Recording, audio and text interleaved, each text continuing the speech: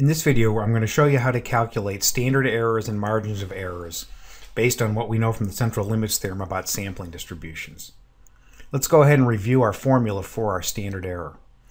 Our standard error formula is given as sigma sub y bar. The y bar is important here because it tells us that this is a sampling distribution or a distribution of means, and sigma of course means that it's a measure of variability, basically a standard deviation.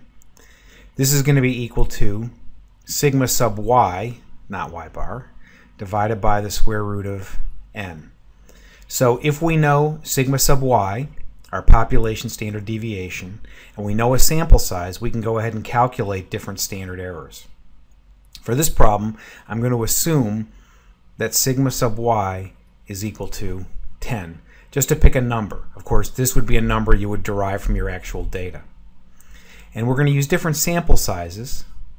For example, we use a sample size of 25, a sample size of 100, a sample size of 400, and a sample size of 1600. So I'm going to calculate 4 different standard errors. Our first standard error is equal to sigma sub y bar, which is equal to 10 divided by the square root of 25. In this case, this is going to be equal to 2. Square root of 25 is 5, 10 divided by 5 is 2. Let's move on to our second sample size. Here, we're going to have sigma sub y bar is equal to 10. So our numerator for this example, for these problems, will always be 10 because that's our population standard deviation, divided by the square root of 100. And this will equal 1. You'll notice that I've picked these numbers intentionally. I have a purpose later that I'll show to you, but to make this easy to do. Obviously, you can use a calculator if you have any fractional values. Our third standard error is going to be equal to 10 divided by the square root of 400, and that's going to be equal to 1/2 or 0.5.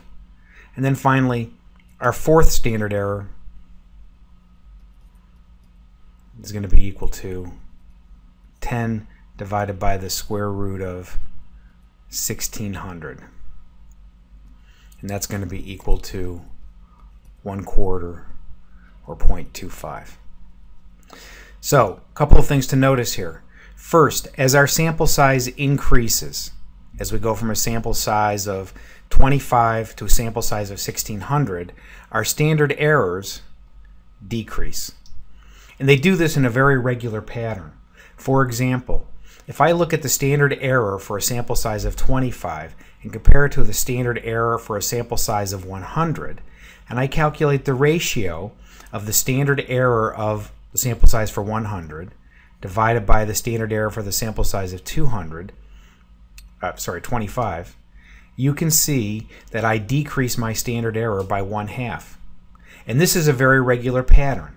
Every time you increase your sample size by 4 times, 25 to 100 is a 4 times increase, your standard error is cut in half. So these numbers for the sample sizes, 25 to 100 is a 4-fold increase, 100 to 400 is a 4-fold increase, and 400 to 1600 is a 4-fold increase. And each time I'm decreasing my error in making estimates by 1/2. And as I've mentioned in class, one of the more expensive things that you can do is collect data. And every time you want to cut your error in half, you have to quadruple your sample size. Let's now look at a problem where we take our standard error and we scale it by a factor to create what some people call the margin of error.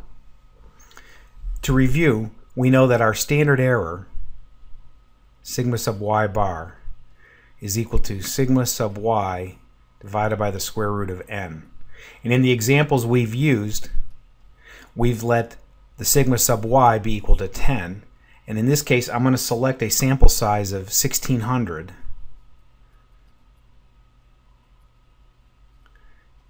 and go ahead and get a standard error of 0.25. Now, in a normal distribution, we know that if we move from the center of the distribution, the mean of y, and we move out towards the tails equally in either direction, we can cut off different areas of this distribution. If we convert from our original metric, however our variable is measured, to a z-score metric, we know that if we move out 1.96 standard deviations in the positive direction and 1.96 standard deviations in the negative direction, that the middle of this distribution captures approximately 95% of the distribution. That is, this area that I'm shading in over here is 95% of the distribution. If I were to push those bars further out,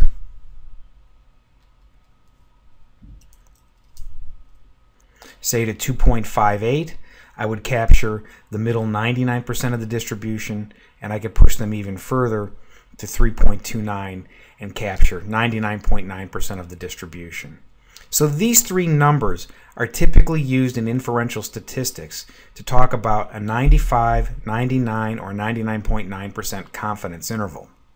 And all we're going to do is take our standard error and scale it by those three numbers. So I'm going to go ahead and calculate my margin of error,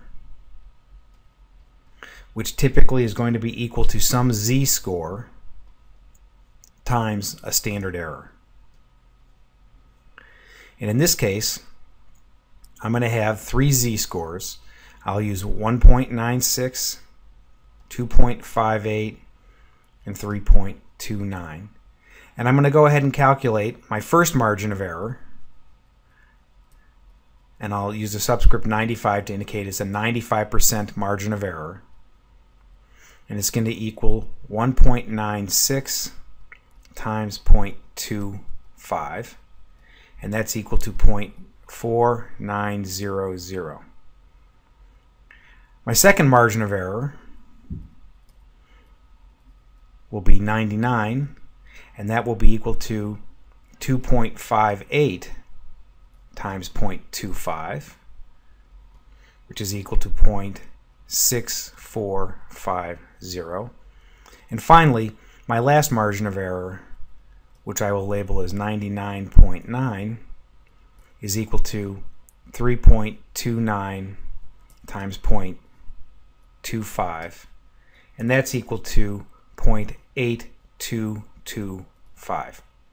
You can see here, as we go from 95 to 99 to 99.9, that our margins of error get larger, as you might expect. That's equivalent to taking those bars on that normal distribution and pushing them further away from the mean in both the positive and negative direction to capture an increasingly large portion of the distribution. We're going to show you in a later video how to use these concepts to calculate and to interpret confidence intervals, which are very typically done in descriptive statistics in the social sciences. As always, if you have questions, please contact us and we'll do our best to help you.